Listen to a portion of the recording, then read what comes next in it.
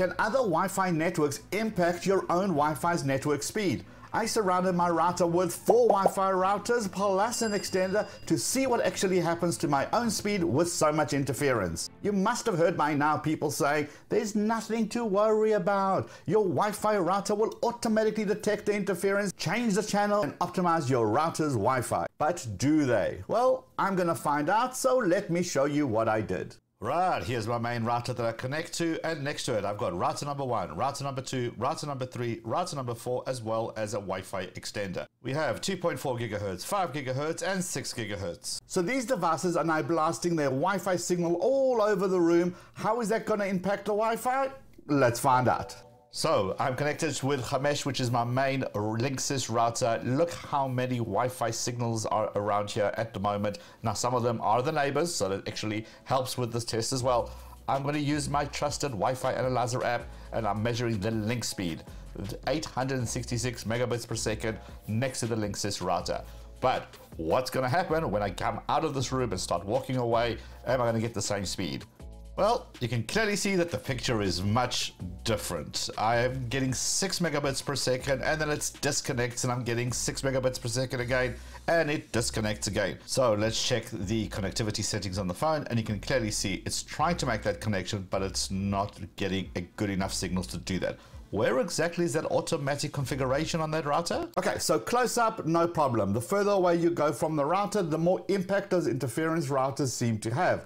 But let's find out if that is indeed the issue. Look, I don't want anyone in the comments saying I deliberately chose a spot in my house that never connects to my Wi-Fi.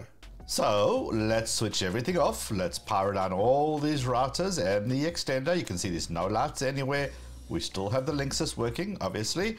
Now let's take out the phone and repeat the test. So phone connected to Mesh.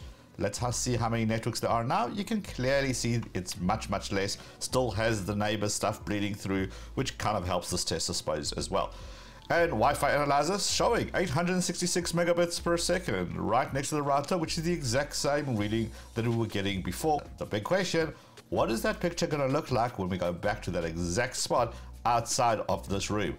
So retracing my step back to the lounge, sitting on that couch, and you can see there's a speed impact. It's dropped to 650 megabits per second. So yes, it's less than 866 that we're getting in the room, but certainly a lot better than that 6 megabits per second and that constant disconnection. And you can see it's holding nice and stable. So what's going on here and what can you do about this?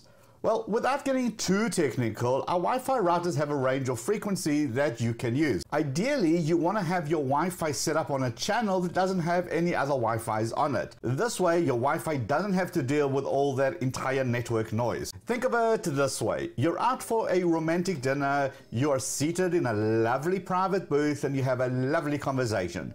Now imagine 20 of your friends join you in that booth. The more people, the louder the conversation, the more you have to repeat yourself so your partner can actually hear you. Now imagine if right next to your group of friends they seat another large party of equally loud people.